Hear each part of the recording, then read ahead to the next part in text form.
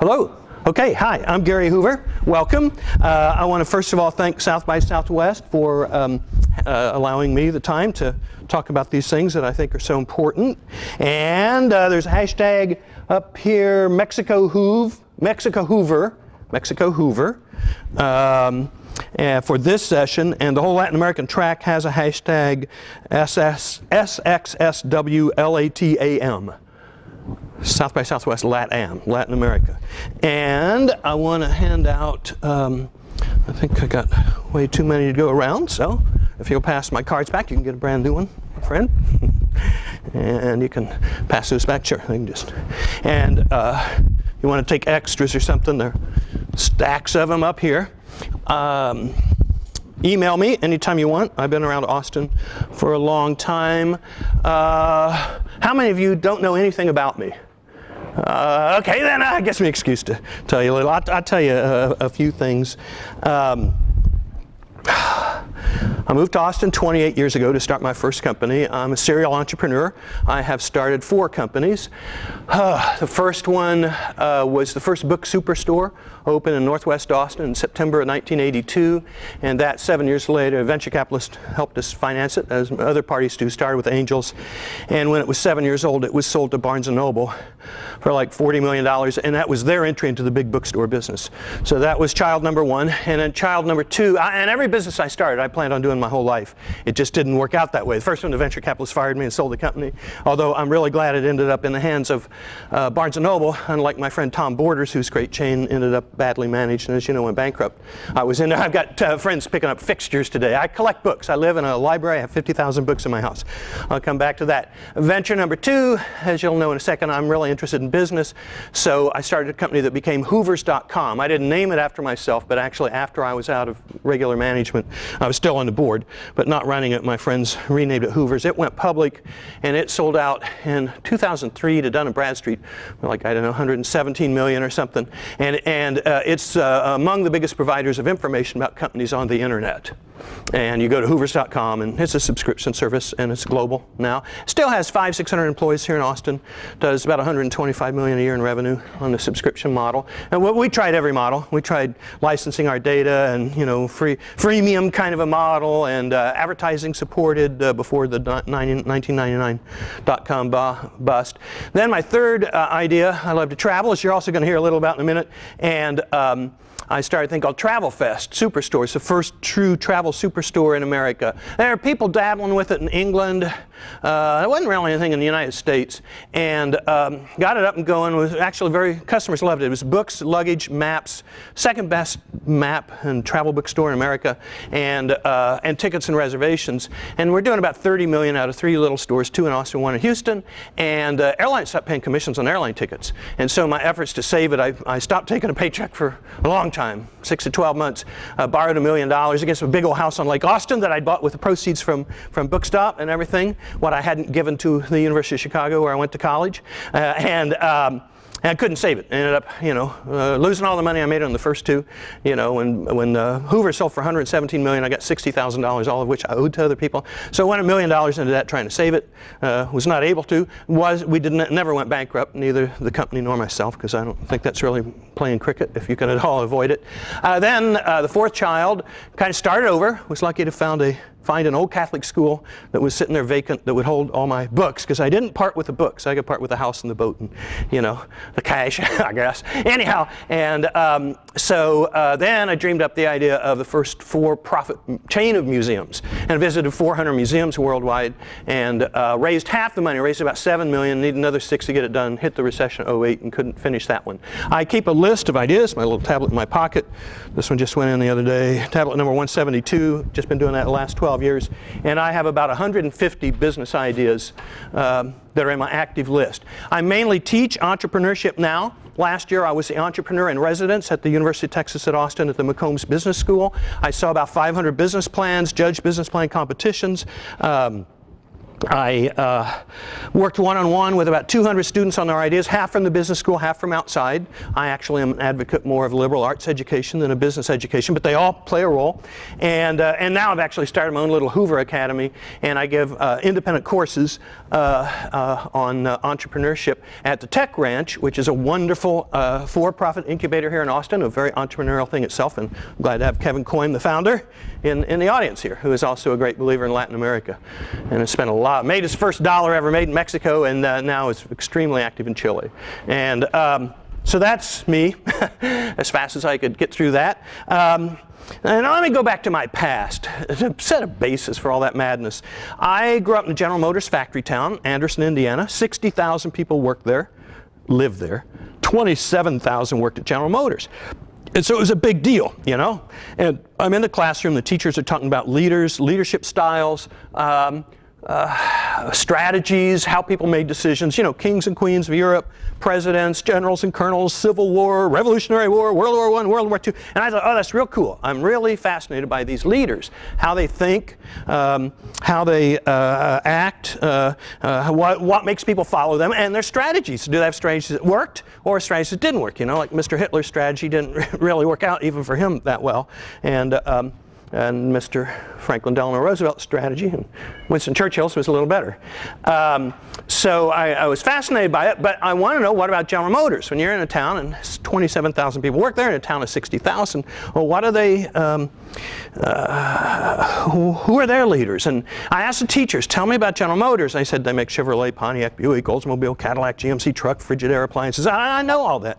I said, who started it? Why did they start it? Who runs it today? Are they smart people or are they stupid people? Nobody could answer my questions. They're like, oh, silly kid, let's get back to the lesson plan here, you know? And it's driving me nuts. And I'm in a newsstand with my family. My sister's looking at the horse and dog magazines. My brother's looking at the car and plane magazines. And I see one called Fortune, a business magazine. And every spring or early summer, they do a list of 500 biggest companies in America.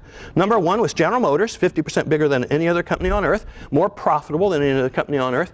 And there were 499 other big outfits like that. And I said, wow, somebody does care about all this big business, and because nobody seemed to understand how it works. And I still believe that's true with a big share of our population. So I became interested. I went running to my parents and said, you got to get me a subscription to this magazine. This is the coolest thing I've ever seen. And they're like, oh, you weird kid. You know, what are we going to do with you? Why don't you play basketball like a normal Indiana kid? Anyway, I got my subscription, and 2 months later, I entered the 7th grade. And when I got the new Fortune, and I went home and I went through all 500 companies. I went down to the library and the stock brokerage office. It was internet, pre-Hoovers, and learned about all 500 companies. And last spring, when the new issue, 500 issue came out, it was the 48th year in a row that I've grabbed it out of my mailbox and run in my room and gone down through all 500 companies. Say who's up, who's down. The bottom line is I became fascinated with enterprises, with people working together to achieve a higher goal, to achieve something they couldn't achieve working on their own. And so I'm talking about General Motors, I'm talking about the 4 startups that I did, I'm talking about Barnes & Noble and Borders, I'm talking about South by Southwest, but also the nonprofit world. And in fact, of all the corporations that my life has been touched by, I worked on Wall Street, I studied economics at the University of Chicago, I worked on Wall Street, and I worked for 2 giant retail companies, so 3 big guys, 4 of my own startups. Of all the corporations I've been touched by, the best run one is the University of Chicago. If I look at their leadership, their consistency of leadership, the clarity of vision of their board of directors, and their ability to look out beyond 6 months or a year, when Stanford and everybody else is laying off people, they're hiring people. They're on an aggressive, right through the recession, hiring, because the president said, look, this is a great time to hire faculty. And the only reason he can do that is because he's got a board of trustees that's looking 20 years out instead of 20 weeks. In any case, so enterprises of all types. And I've been involved in a lot of nonprofits and social entrepreneurship and encourage all that. And really my life is about studying them, learning about them. Some of my 50,000 books are about business history and all that. From all that, I have come up with a list of things that I think are the key things for success. And if you go to Hoover's World, that's on the card there, and you click back to some of the older posts, my entire book I wrote is up there, talk about different parts of the world, all the issues, and on the back of the card that I gave you are my 8 key points. And those of you who didn't get a card, you can pick one up at the end. I'm not going to go through those 8 points today, that's not why I'm here, but I'm going to touch on 3 general ideas before I get into Mexico. The first thing is that studying all those enterprises and really having, because I've gone back and now studied back to the Medici and all the great European entrepreneurship and business going way, way back, and have come to the conclusion that nothing that matters in business is new. Techniques are new, whether you use Twitter or billboards or a daily broadsheet in Philadelphia in 1814 to advertise yourself. That changes, but the basics don't change. And the most important basic is to understand that entrepreneurship and business are about people. I have just, after spending a year in the business school and about half my time with engineering, computer science students and everything, I just meet so many people that think that entrepreneurship is about money, about wealth creation, or believe that entrepreneurship is about technology. And neither is the case. And I think it's a safe bet. Most of you are technologists, broadly defined in one sense or another. So go back and study the history. See where it all came from. Study the greatest technological enterprise built in the history of the world so far was IBM. In terms of a company that got big, stayed big and powerful for a long period of time. It's still too early to judge a Google or a YouTube or some of those other cases. Apple is, give them another 20 years and I'll feel pretty good about that. I feel pretty good already. But if you look at IBM, they were creating the mainframe computer in the 1940s, 1950s. But it was really created by a company called Univac out of Philadelphia. And Eckert and Mauchly, two scientists, Univac brought them out. The old Remington Rand office equipment company bought them out. And at one point, I think it was the fall of 1953, there had been like 10 mainframe computers installed worldwide, and 6 of them were Univacs. And a bunch of other people, General Electric, RCA, the old National Cash Register, electronics companies, guys like Raytheon, defense companies. Everybody saw, oh, there's a future in computers.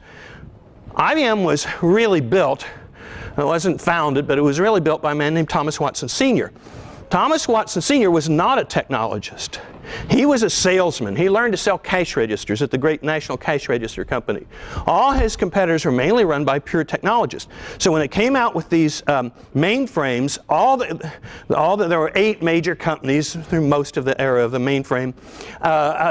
All the other companies said, we need a faster CPU. Because they were computer geeks, you know. It's just like car guys coming from Indiana and Detroit area, all that. Some of them are just obsessed with the engines. And they say, well, you know, whether it has a GPS or whether it has a Bluetooth or whether it has an iPod plug-in, I don't care about that. I'm a car guy. I love engines, faster, faster, bigger, bigger. So all these computer guys, faster CPUs. Watson, the salesman, went out and talked to all his customers, and they said, no, the bottleneck in our, whether we can use a computer or not, because, you know, they're all coming off old hand-punched calculators, was we need a faster printer. That's the bottleneck. And so he had IBM, and he believed in research, and he believed in technology. They built one of the greatest R&D systems, a global one with France and everything involved, as well as upstate New York. But he said, you guys working on technology, build us a faster printer. And they invented that high-speed band printer, a huge part of their success. Within a year, IBM was selling 60% of all the mainframes sold in the world, and they maintained that position for over 20 years, all off the momentum of that. And while they had the big research department, their department that was focused on what comes next was not future technology. It was called the Future Demands Department. It's like, go out and talk to the customers and ask them what they want.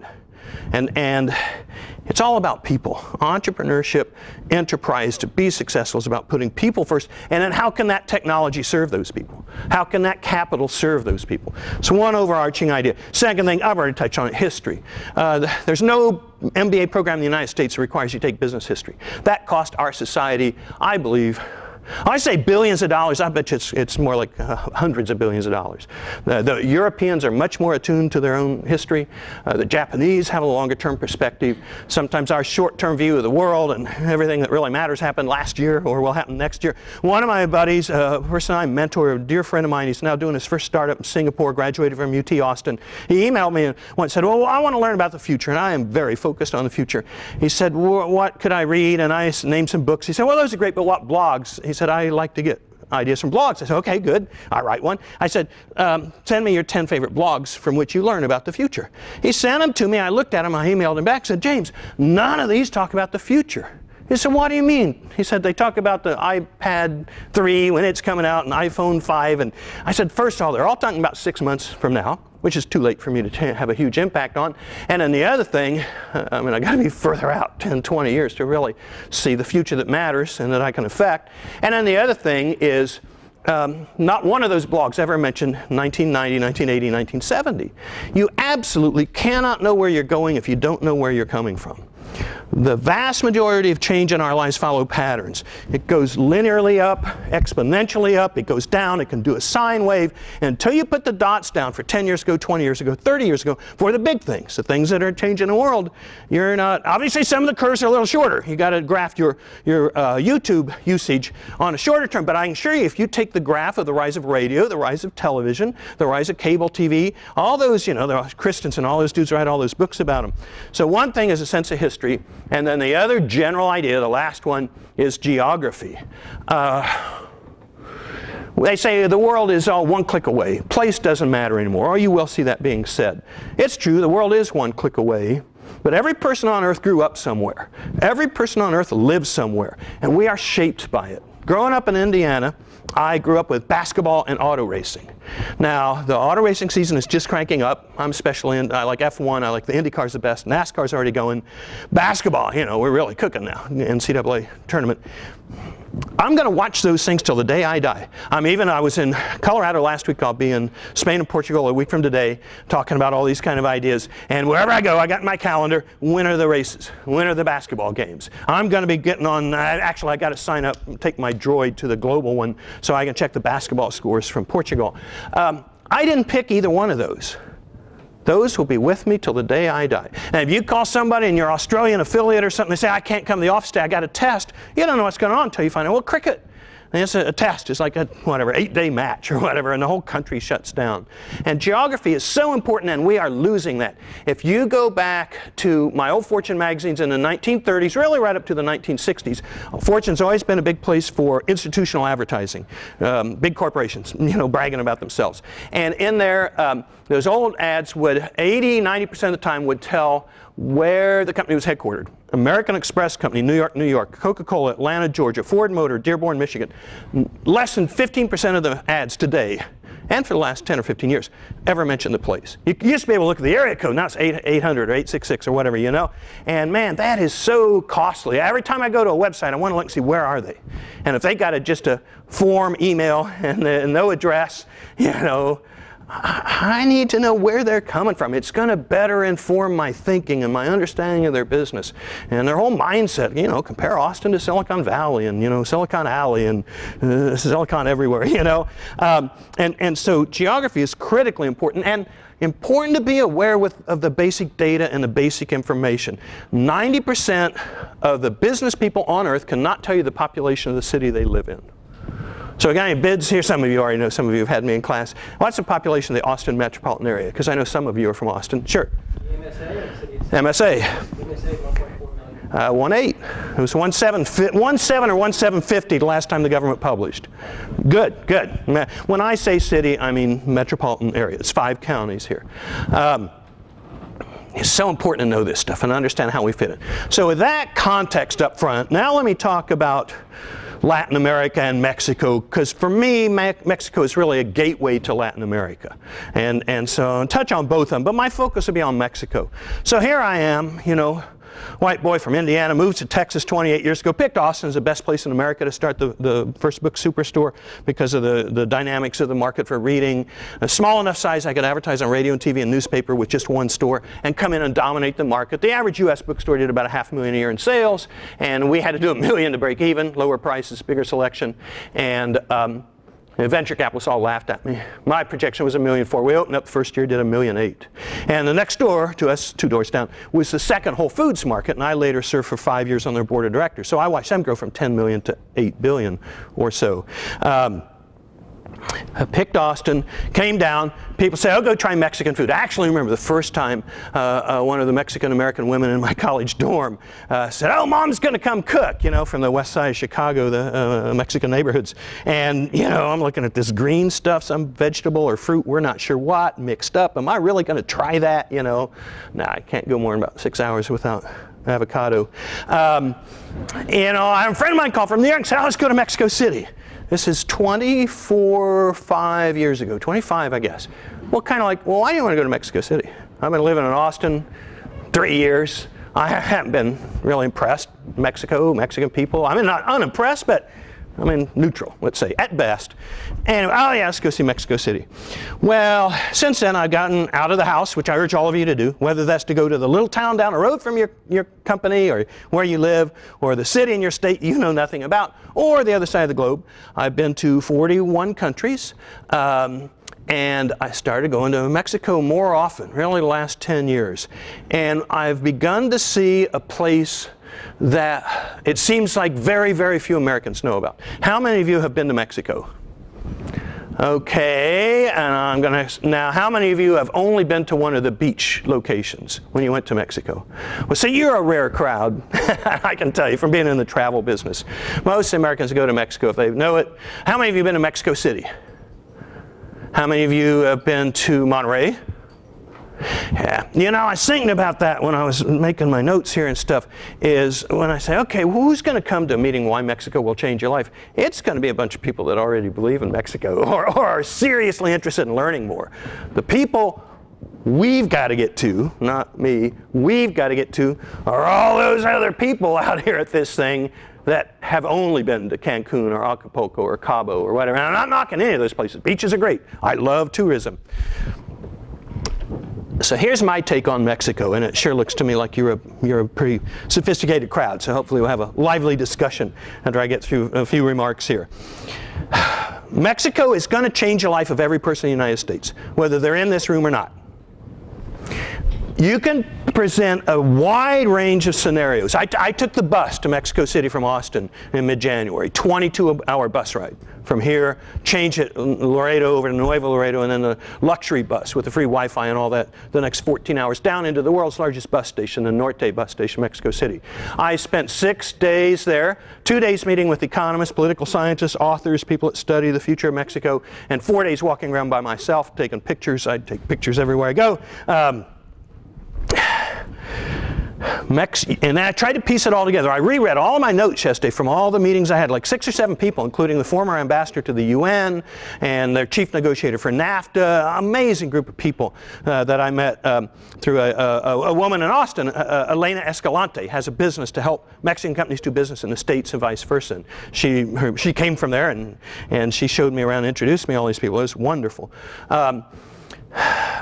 Let's go to the negative side. Let's listen to Fox News or whatever, or even CNN on this issue. They aren't really all that different. If you go to the very worst possible case, well, let's step back. One thing, the U.S. is going to become a Latin country.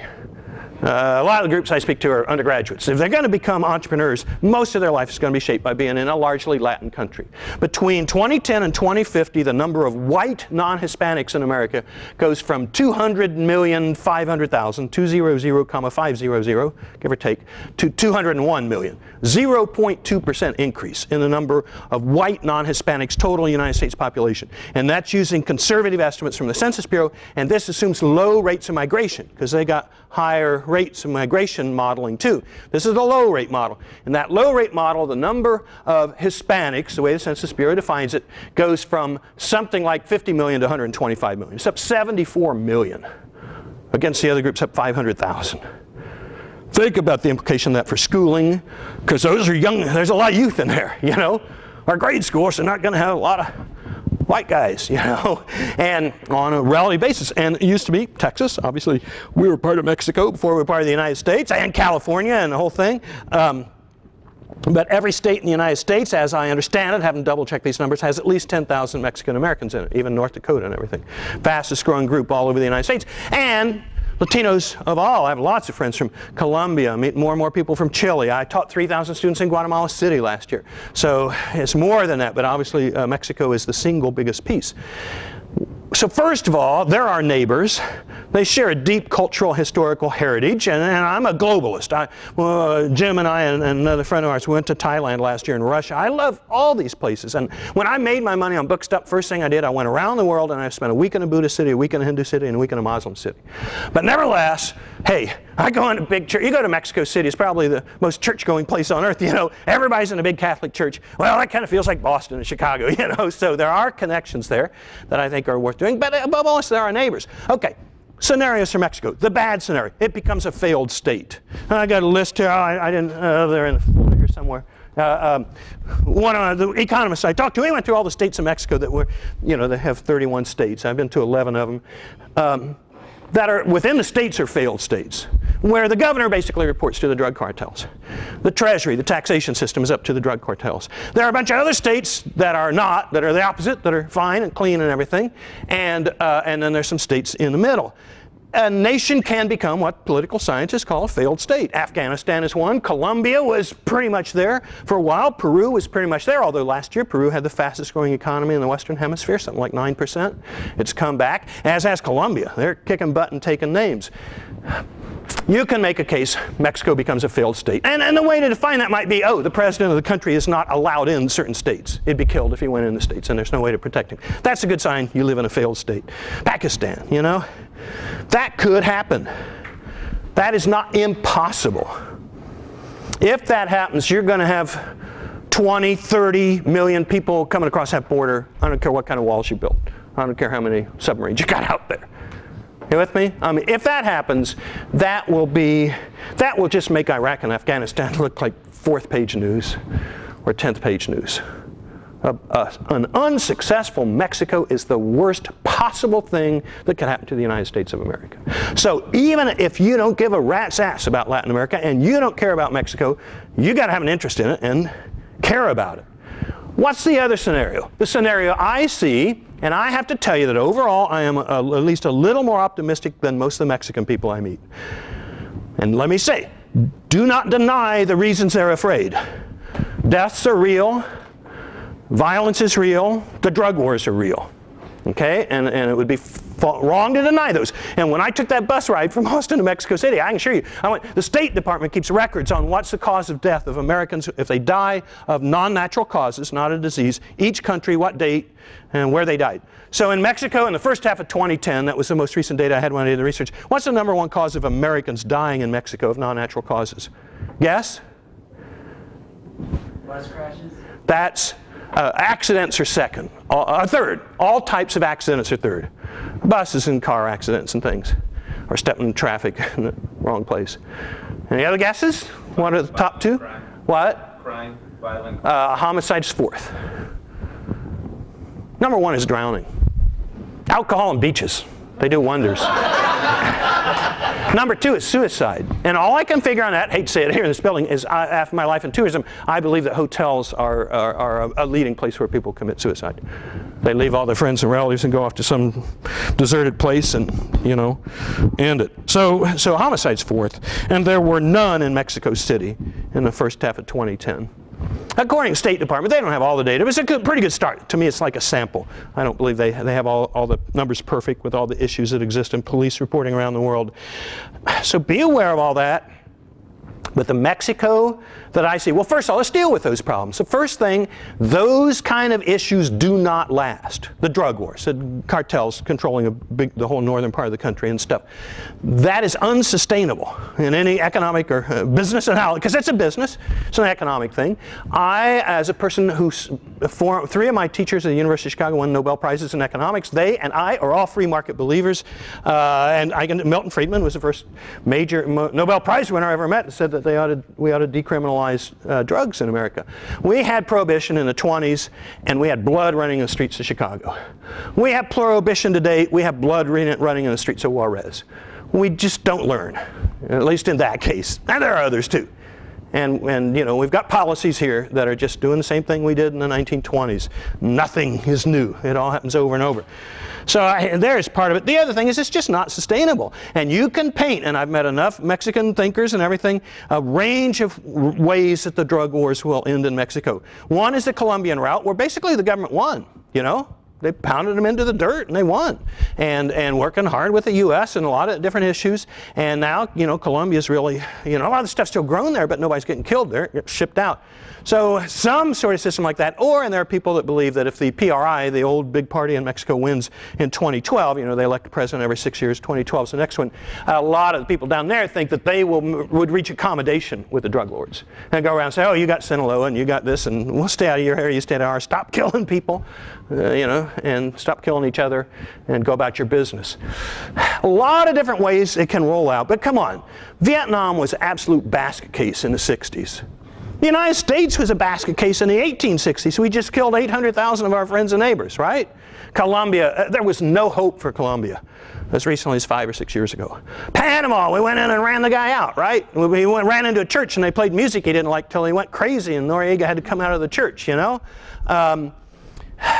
Every country on earth goes through this kind of a birthing, a rebirthing process. There is enough violence and bad leadership throughout Latin America to last them thousands of years. But they've already had that, you know. When I was in Brazil, they said, look, Brazil has the greatest potential of any country in the world. It always has, and it always will. They really saw no future. Well, hey, that was 10 years ago. It's all different now. Fastest growing airliner maker in the world, Embraer. Fastest growing airline in the world, Azul. They are cooking and cooking sugar ethanol. You know, they're no longer dependent upon foreign energy. Huge rise in agriculture all over Latin America. Brazil is kind of the model. Chile, amazing country if you look at any measure of freedom and progress. And it was not a sweet place under Pinochet. You know, they still, in Chile and Argentina, march in the streets over all the teenagers and college kids that disappeared into torture places and jails and never were found. Things change. And if you look at things week to week to week, you ain't going to see it. You look at things year to year, 5 years, 10 years, you're going to see it. The things today facing Mexico are not going to be there in 10 or 15 years. They are unsustainable. I'm actually more concerned about things like earthquakes, and I mean the poor Japanese now, and volcanoes, but we got some of it. We don't have volcanoes. We got the earthquake issue on the whole left coast of the U.S. And actually the most prone earthquake place in America is around St. Louis, Cape Girardeau Fault and all that, you know. I can't do anything about those. None of us can. One of my favorite countries on earth, Indonesia, it looked like its economy was totally going to implode and everything. They got that puppy turned around. It is really booming now, but they got a lot of volcanoes. So that'll pass. What will Mexico be like when it comes out of all this? From just, again, a self-interested business person's viewpoint. It's 112 million people today. In 2050, it's going to be 150 million. It is going to have this huge, massive middle class. Did I write my numbers down? The telephone usage, it's here somewhere. Okay, people with credit cards in Mexico, just between 2002 and 2009, went from 6 million to 25 million. Since 1960, the life expectancy of men has gone from 56 to 73, of women from 60 to 78. Percent from 1970, it's gone from 42% of Mexican households had electricity to 97%. Home ownership's up to 79%. I can go on and on. I always got numbers. It's going to have this huge middle class. And a key thing is the dependency ratio. That's a ratio of the number of people that are working to the ones that aren't in any given society. The U.S. is about to go down. Right? We're going to have all these old baby boomers retired who vote many, many more times, you know, a much higher percentage of 80-year-olds than 70-year-olds vote 70 than 60, 60 than 50, 50 and 40, 40 and 30, and nobody in their 20s votes. And if you just look at total numbers, presidential election stuff, they came out in 08, but they still were low numbers compared to those other age groups. And we'll see if they come back again. All us old timers, hey, you know, going to be unlikely to give up on our Social Security or cut back on it. It's going to be too late politically. We're going to have a rising number of people dependent upon that whole entitlement system and a shrinking number of people paying into it. And to the extent that Gates and Buffett and everybody give all their money to nonprofits, that takes more enterprises and more jobs off the tax base, right, as far as those enterprises not paying federal income tax. Get on all of that. I gave away more money than I kept for myself to my beloved University of Chicago. So I believe in charity. Well, we got a lot of things going against us in this country. You know, we have a shortage of people of working ages. And it's going to get worse and worse and worse on a relative basis. What's the story in Mexico and all of Latin America? The exact opposite. Just cooking right into that curve. That same curve that was a key factor in the U.S.'s overall economic growth from World War II to today. Big rising middle class, age 22 to 45, or however you want to define it. Not that many retired people. And if you want to get into a thing about the Western Hemisphere versus Europe and against Asia, I like all those places, so I'm a little reticent to get too far in that. But I tell you, if you are worried about, oh, Asia's going to rule, and let's face it, what's going to go on in China and India, what's already going on, but give it 30 or 40 years, it's just going to blow everybody's minds. And all these big U.S. companies are going to be divisions of Chinese companies and stuff. It's happening. But if you want the Western Hemisphere to be competitive, if you want the United States to be competitive, a key part of that success is likely to be our connection with Latin America. Young, muscle and working people if you want to manufacture stuff. If you're going to have to make something overseas, and let's face it, nothing's going to change that or turn back that clock. You're about to build a plant in China or Taiwan or Malaysia. Stop and think, what can I find in Mexico? Chrysler, Volkswagen, their highest quality plant, Chrysler's highest quality plant in the Western Hemisphere is Toluca, Mexico. Volkswagen is doing all their production down there. Going back to auto country back in Indiana over and over, executives say, look, we get higher quality products out of Mexico than we get out of China and out of Korea. It has this highly educated workforce, hard-working. I met a guy yesterday at a great conference, America's IT Forum, that just took place for the first time here the day before yesterday. And met a guy, an Indian guy who was doing like outsourcing to India, to his home country. He's moved it all to Guadalajara. He said the labor costs are the same, the quality of the work is the same, and it's a $300 airplane ticket instead of a $3,000 airplane ticket. You know. And he went way down the list of why he is moving all his, and he's an Indian, you know, Indian heritage guy. That country is going to be so amazing in 20 years. And all the Mexican people who are scared, and you know, let's face it, if you're wealthy and you're worried about your kids being kidnapped, they're moving to Austin. They've been moving to Houston and Miami, San Antonio for years, but now Austin's becoming a hot center. And I can't sit there and look some guy in the eye and say, you shouldn't have left Mexico, you know, because you got 4 teenage kids and you don't want them getting a phone call when they get home from work that they didn't make it to school. I understand all that. I don't think for the average person, I can assure you in Mexico City, and hey, I lived in Chicago in the 60s, New York in the 70s, I've been all over the world, poor countries, rich countries, Calcutta, walking the streets. Mexico City is one of the safer cities I've been in. It is certainly safer than Washington, D.C., and it's safer than a lot of other U.S. cities. And I have eyes in the back of my head. Going to school in the ghetto of Chicago in the 60s, I think I was mugged 4 times just trying to get a bachelor's degree. I have eyes in the back of my head. I know when somebody's watching me. I know when I was on the Rome train station with my luggage and all my electronics and video cameras and all that shit, you know, there were like 4 sets of eyes on me. Every move I made, you know, in the Rome train station. I zoomed in on the highest seat, the Pendolino train down out of Florence. 5 days walking the streets of Mexico City with digital cameras and everything. There was never a person looking at me. And never a person following me. And I'm not saying they don't have crime. Look up the numbers. They have crime. It's a big city. It's one of the 3 giant cities of the Western Hemisphere. The other 2 being, they're all 18 to 20 million for the metro area. Guesses on the other 2? Sao Paulo and New York City. Still number 1.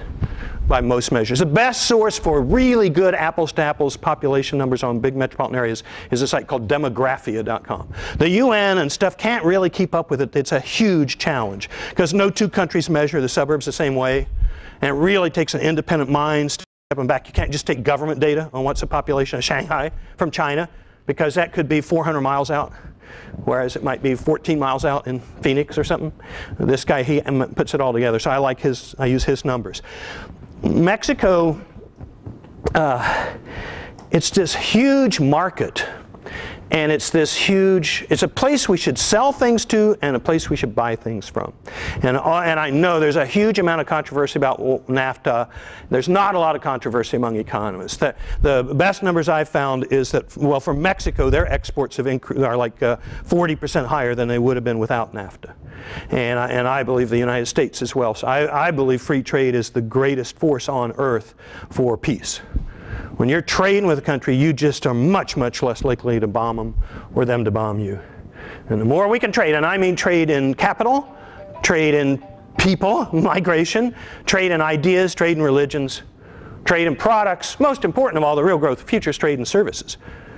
Software, consulting, transportation services, brain stuff, the stuff that America is great at, because with our entrepreneurial culture, that is one thing where the United States is like, if Paris is a place for perfume and Bollywood is a place for movies, you know, it's going to be, hey, the place for entrepreneurial energy, for diversity, for creativity, for making music, for making movies. They're all learning, they're all getting better. I mean, Brazilian music will blow you away if you haven't gotten into it. But the United States is still the nation's treasure chest.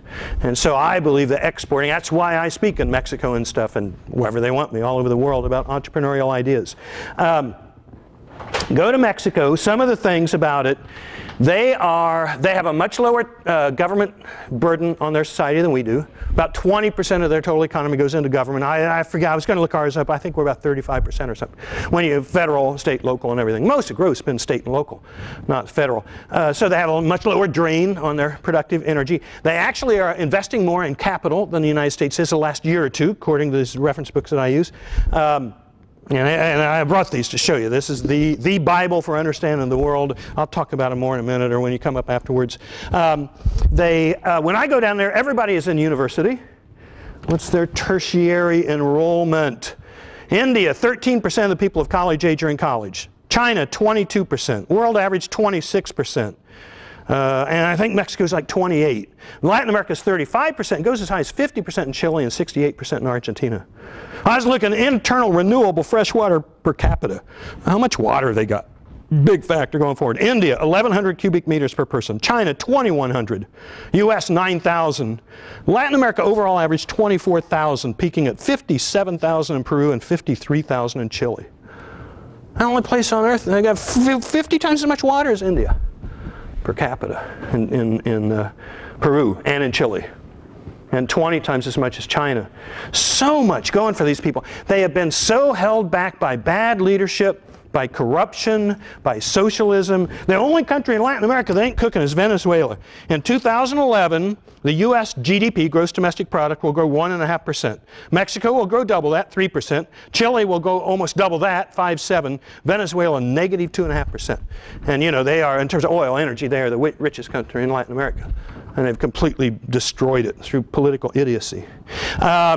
Here's an interesting one. Economic freedom. Go to the Index of Economic Freedom book. Comes out every year. A new one just came out. The U.S. is 9th in the world. Tops, the way they rank them. Based really on, is your business world free and can you trade with each other? And 9th. Chile is 11th, right on our heels. India and China are like 125th, 130th. Ahead of India and China are Chile, El Salvador, Peru, Colombia, Mexico, Costa Rica, Panama, Paraguay, Guatemala, Nicaragua, Honduras, and Brazil. You know, I go on and on with numbers. I won't bore you with all those. The thing is, that country, and everybody's in university, and they're building their infrastructure. That's where that capital is going. They're building toll roads all over that country. India, man, and it's been a few years since I went to Calcutta and Mumbai, but it was almost like a gravel road going down to the Mumbai airport. Now, I'm sure that's improved, but they are way behind the 8 ball in their infrastructure. Brazil, as hot as it is in every regard, they still have trouble getting agricultural products out of the interior. It can take them like, 8 days to get out to a port because the roads are bad. It ain't the true case in Mexico. They're running, I saw in the MOPAC, our big railroad runs right here through Austin, a National de Mexico locomotive leading the people through, leading the train through. That wasn't going on 5 years ago. I'm a student of the railroad industry. There are so many things happening. And the other thing, so all I've said so far is even if you don't care at all about Mexico